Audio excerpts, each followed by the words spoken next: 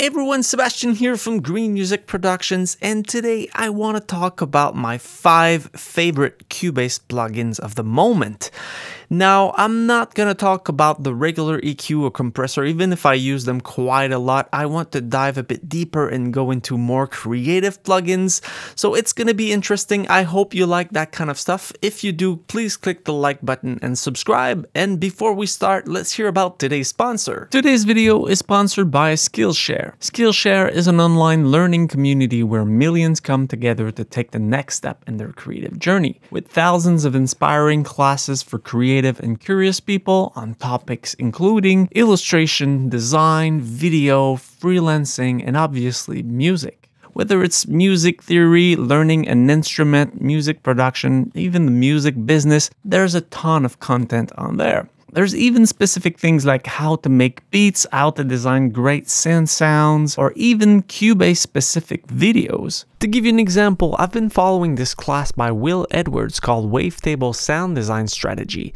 and it's really insightful. It gives you a lot of tools to create better synth sounds. Now, most classes are under 60 minutes, with short lessons to fit any schedule. So I'll leave a link in the description below. The first 1,000 people to use the link will get a free 1-month trial of Skillshare Premium membership. Make sure to check it out and keep learning.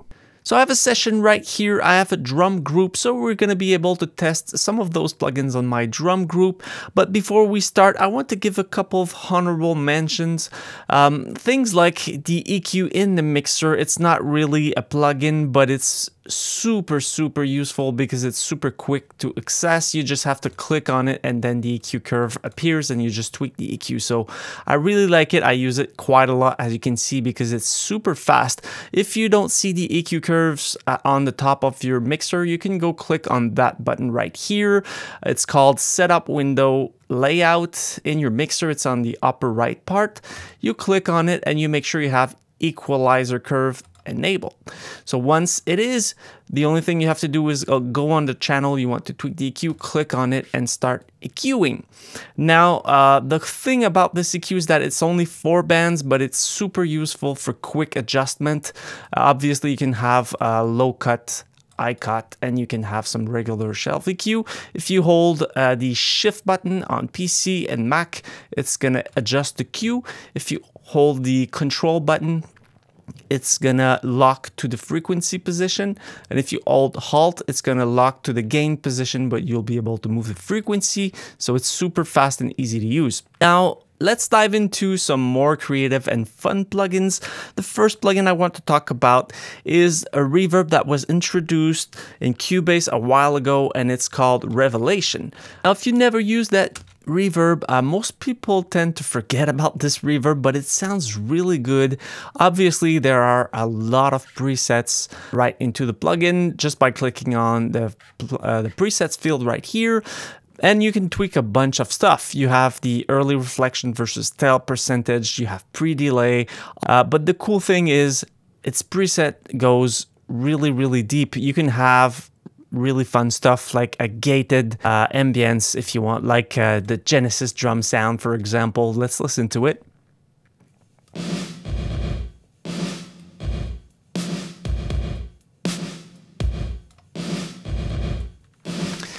Really cool stuff. Obviously, as I said, you can tweak a bunch of settings. I'm not gonna go in detail, but I highly suggest you to take a look at this plugin. It's really nice what you can do with it. It sounds lush, it sounds clean, but you can also do some crazy effects with it. Really good reverb, and it comes free with Cubase.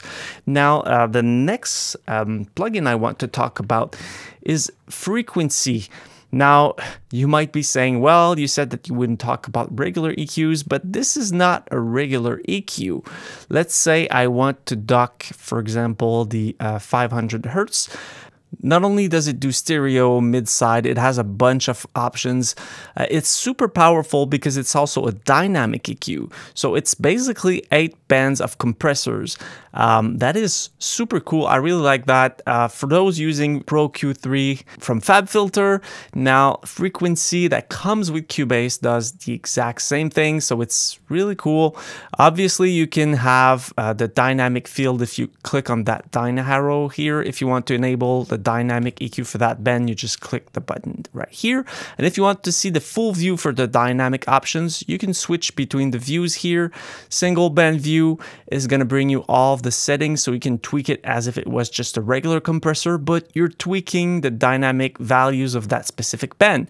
So let's say I want to dock the drum at 500 Hertz, but I don't want it to be static. I don't want the dip to be static on that 500 Hertz. Let's press play and try to tweak it.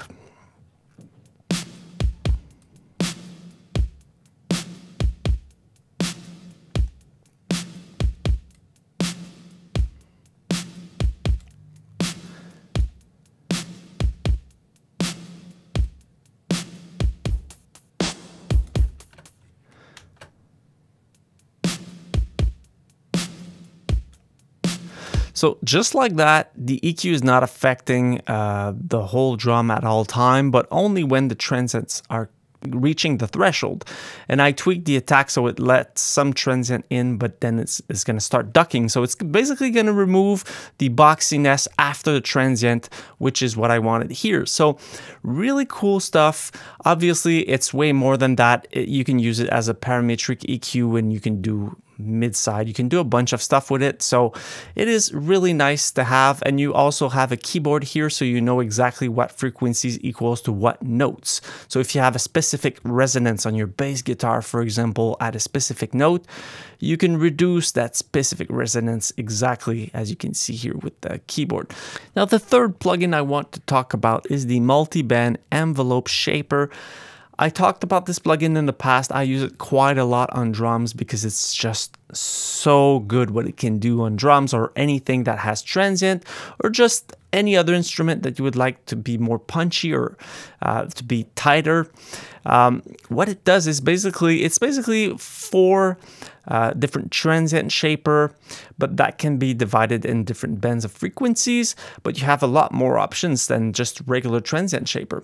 So obviously you can solo different bands, you can enable, disable them, you can just raise the volume, lower the volume, change the frequency between the different bands. But let's just press play and I'll tweak it a bit so you'll see what it does. So if I want more attack in the bass, but I want to make it tighter, and maybe a bit more attack here, make it tighter as well. And let's make it super tight.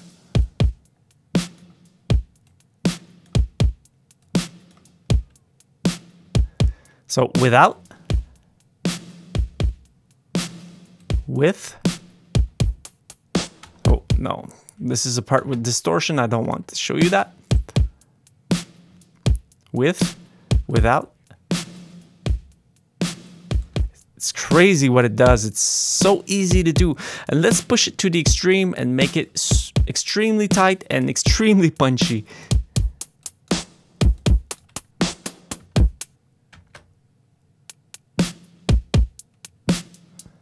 So without, with.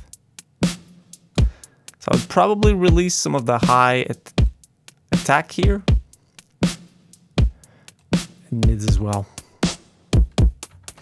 But it's beautiful what it can do. It can shape the drums or any transient instrument. I love the plugin. I use it all the time. And the next plugin is another really funky plugin that you can do a lot of things with, and it's Quadraphos version 2. Similar kind of stuff. It does multi-band. It has 4 bands, and you can change obviously the different bands. You can tweak them, you can raise the volume of the different bands, but it's a multi-band distortion, and you have different types of distortion per band. So you can have tape, tube distortion, amp, and decimator. So it's really powerful, and if you change the type of distortion, you have different settings as well. You have a mix knob for pretty much all of those creative, crazy plugins. So it's really useful because you can do parallel processing and blend them as you want. And per band, you also have obviously some drive, but some delays. You have some width, so you can make some bands wider And you can pan the different bends separately if you want. So you can do some really cool, crazy effect. As you could hear in my drum, at some point it was switching to distortion part. So it was the quadrafuzz kicking in at that section. So let's just try to tweak it and see what it can do.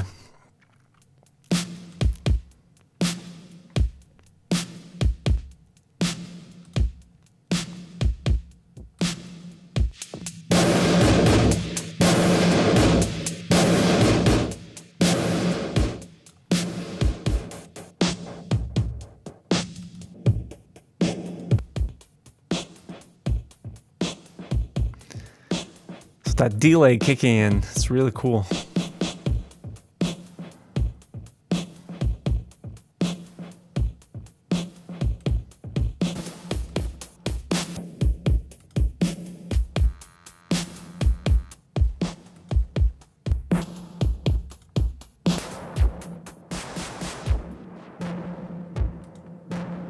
Wow.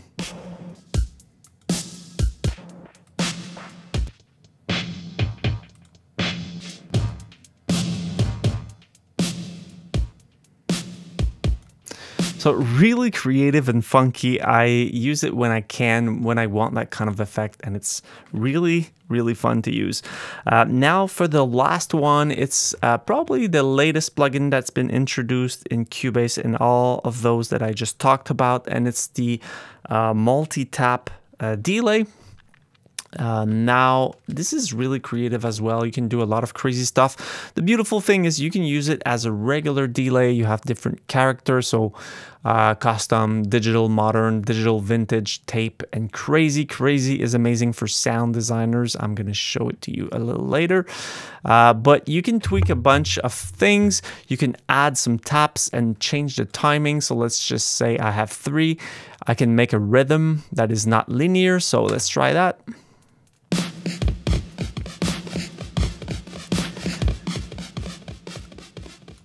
So it's a bit crazy right now. Let me just reduce the feedback a little bit. And the beautiful thing is you have options like Docker. What Docker will do is that when your actual hits are kicking in, the delay is ducked automatically, and then the volume gets back up according to the release time that you have here. So let's try it out.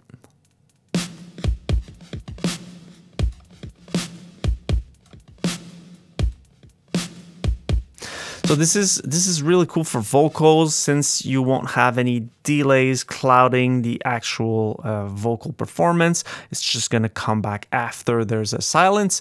So that's really neat. And you can also increase the spatialization again just for the delay. So let's try it out.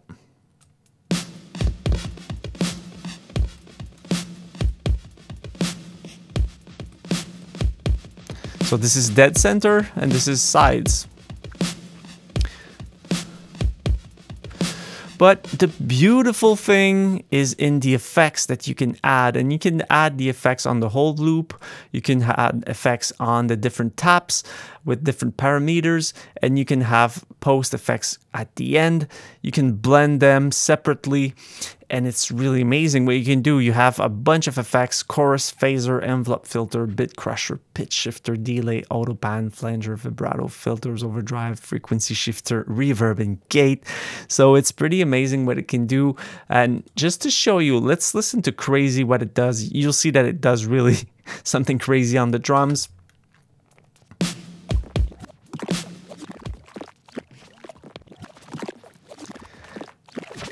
So as a video game sound designer, I really like that. I use that kind of stuff quite a bit, and I can even add some effects. So let's try it out.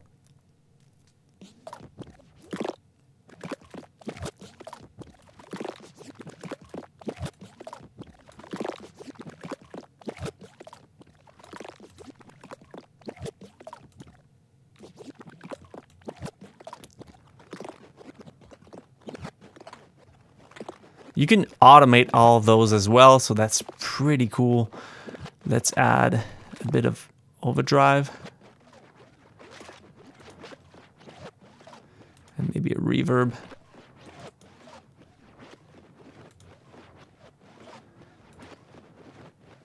It can blend in.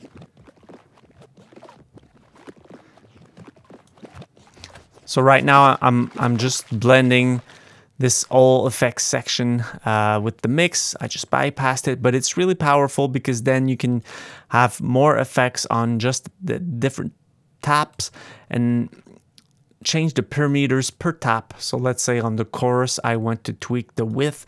I can tweak the width on just this one, and you can change it per tap. So it's super cool what you can do with it. It's really powerful. Make sure to give it a try. Now, as I said, I used it like this example was a bit crazy, but you can use it as a regular delay. You can have custom rhythm. You have a tap rhythm over here. You can quantize it, you can randomize. So there's a lot of stuff you can do with it. Give it a try, you won't regret it. Now, I hope you liked that video. We often overlook the Cubase stock plugins, but there are a lot of really great plugins in there, so make sure you check them out. And as usual, see you guys in my next video. Bye guys.